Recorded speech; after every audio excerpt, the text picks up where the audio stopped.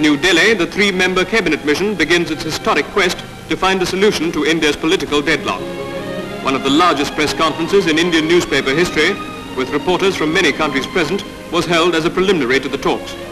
Lord Pethick Lawrence, in his opening remarks, underlined the principles which would guide them during the talks. And after the conference, Mr. Alexander chatted with newspapermen, while his colleagues, Sir Stafford Cripps and Lord Pethick Lawrence, edged their way to the door to escape the barrage of questions.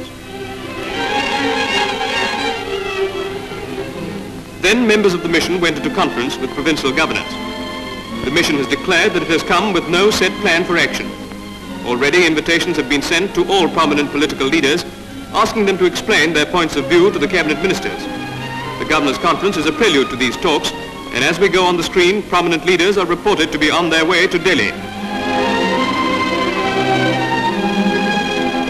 The reporters would have given a lot to know what the governors knew after the conference.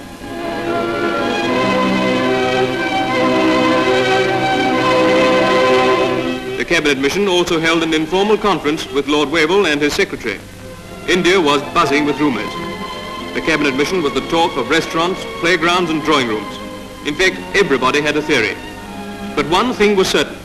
The cabinet ministers were determined to find the solution. Mr. Abell, private secretary to the Viceroy, arrived to attend the conference with the inevitable file, and soon papers were being passed from hand to hand for close study.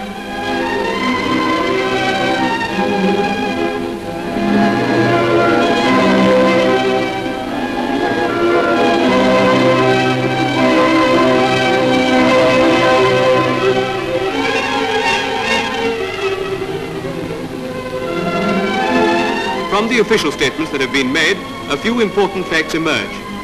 The Muslim League demand for Pakistan is the crucial problem, and much of the discussion will center around this point. An interim government has been suggested as a kind of caretaker while the constitution of an independent India is being drawn up. But there is to be no imposition of a settlement on an unwilling India.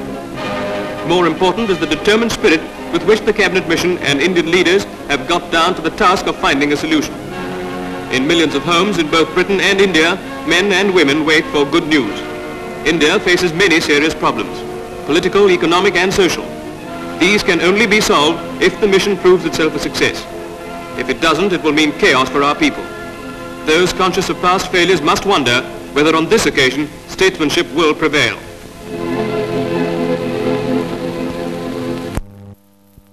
Est arrivé en Tunisie en visite officielle.